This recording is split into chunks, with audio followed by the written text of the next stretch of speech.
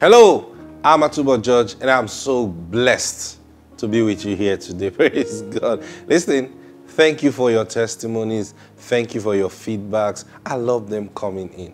Because it's good to know how the Word of God is making impact in your life. Praise God. Let's pray. Father, we bless you today.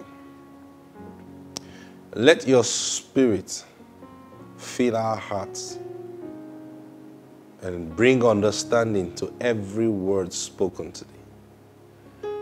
Thank you for inspiration. Thank you for the teaching anointing and the anointing to understand your truth.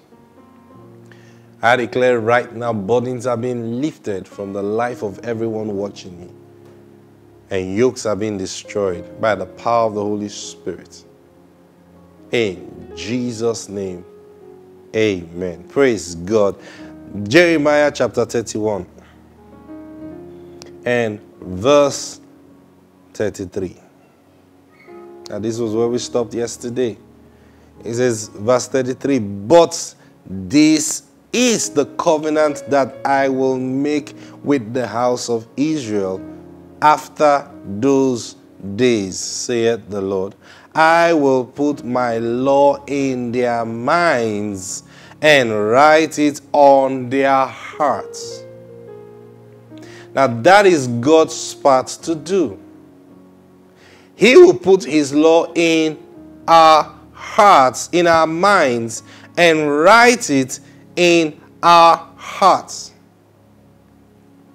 He says, and I will be their God, and they shall be my people. It's talking about you. So he will be your God and my God, and we will be his people. Now I said, who are we before? Hey, there is something about identity. Now what's God saying? I will put my laws in their minds and write it in their hearts. I'm bringing my stamp of ownership on you. See? Now you know, you take a book, say, that's my book. No, someone else say, no, that's my book. You say, this is my book. Say, no, that's my book. Say, okay, how do we prove it? Is there a name on the book? I forgot to write my name. What about you? You forgot to write. Hey, but wait, I did some jottings in the book. And then they open the book, look for the page. You say, yeah, that's my writing. Is this your writing? I think so.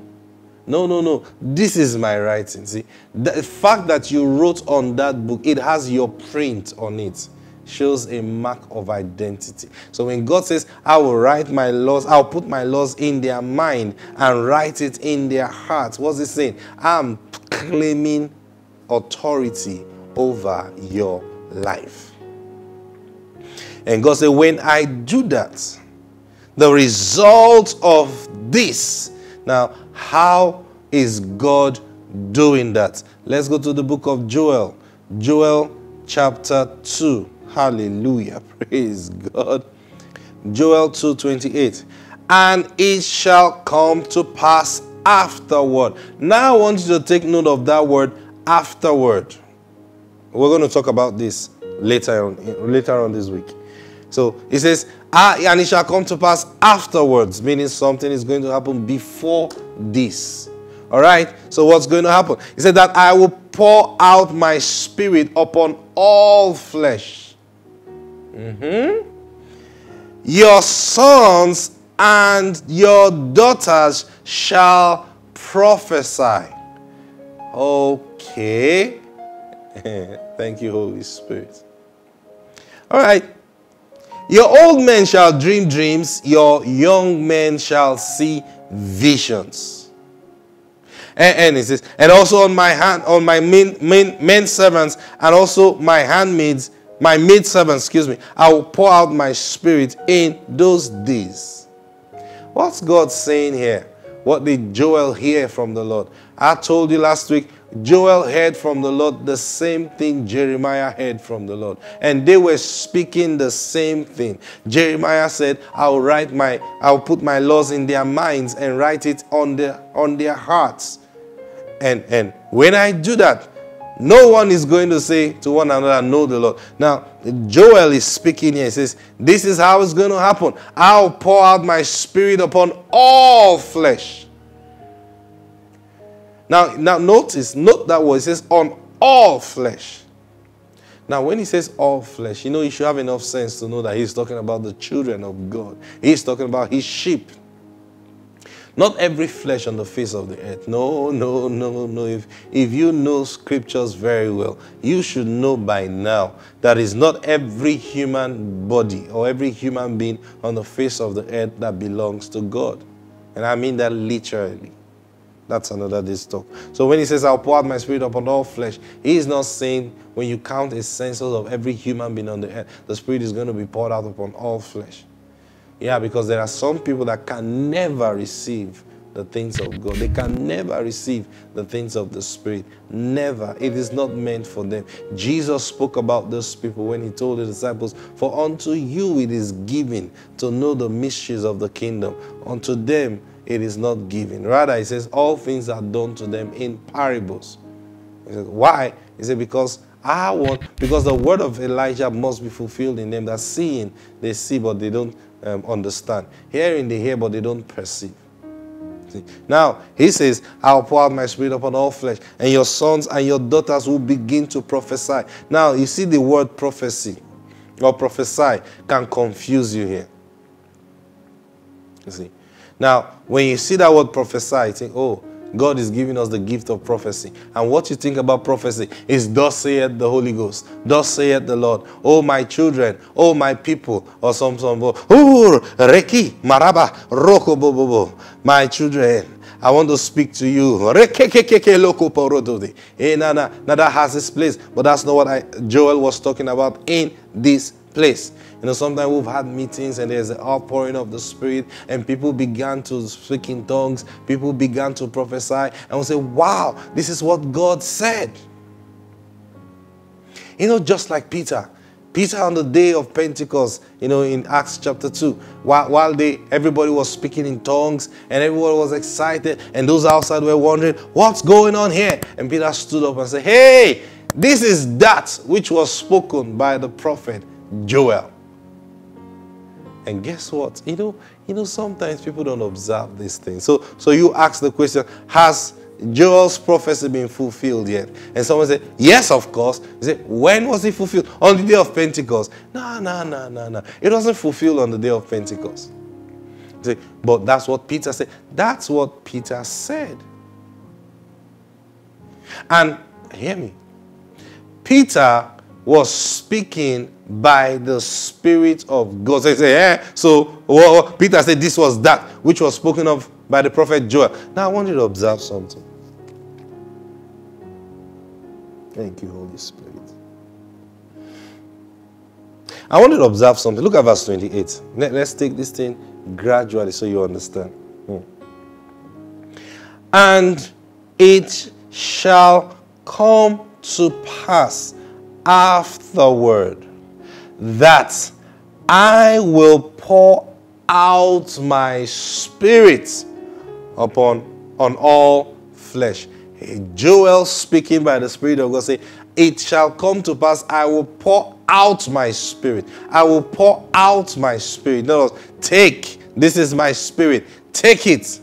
Are you following me? All right. Now let's go to Peter's words by the Holy Spirit. Acts chapter 2. But verse 12. Acts chapter 2, verse 12. Okay, let's look at verse 15. It says, for these are not drunk as you suppose. Peter was speaking here. Since it is only the third hour of the day. But this is what was spoken by prophet Joel.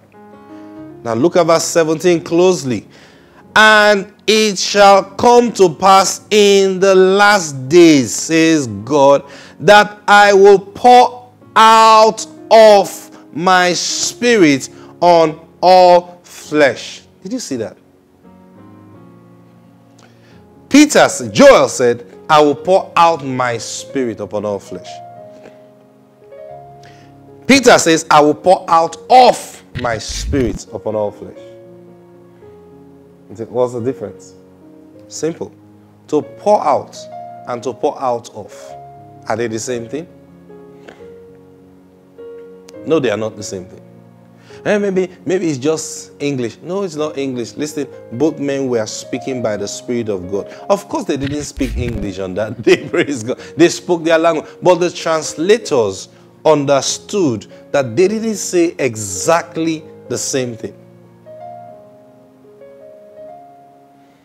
They knew it. That these two men didn't say exactly, even though one was quoting the other, he didn't say exactly the same thing. And he was speaking by the same Spirit. So what's going on here? Yeah, I'll tell you what's going on here.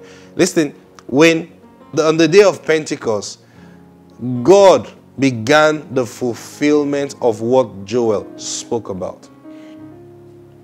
Now remember what Joel said. Let's go back to Joel now. Now you've seen what Peter said, and hold it in your heart, and let's go back to Joel. Thank you, Lord Jesus. Thank you, Lord Jesus. Thank you. Verse 23. It says, but be glad then, you children of Zion, and rejoice in the Lord your God, for he has given you the former rain faithfully. Old King James says, moderately. To come down for you the former rain and the latter rain in the first month. Now what's it saying? The first outpouring is going to be in a measure. It's going to be moderate. Then after that first rain, the full thing is going to come. Let's see. That's what Joel prophesied. Now before he went on to go be specific in 28 to say, I'll pour out my Spirit upon all flesh after all these things have happened. So when we say, oh, Peter declared that Joel's prophecy has been fulfilled. Not verse 28 yet. It started from 23.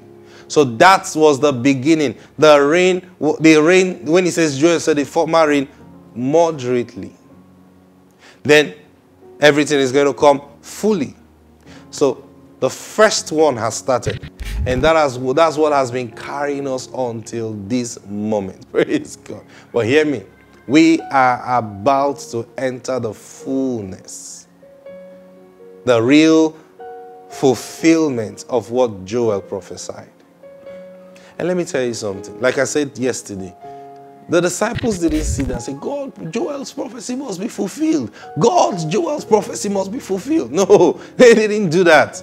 They were just given an instruction by Jesus. Hey, wait, the promise of the Father is coming. And when it happened, Peter said, wow. And he spoke by the Spirit of God.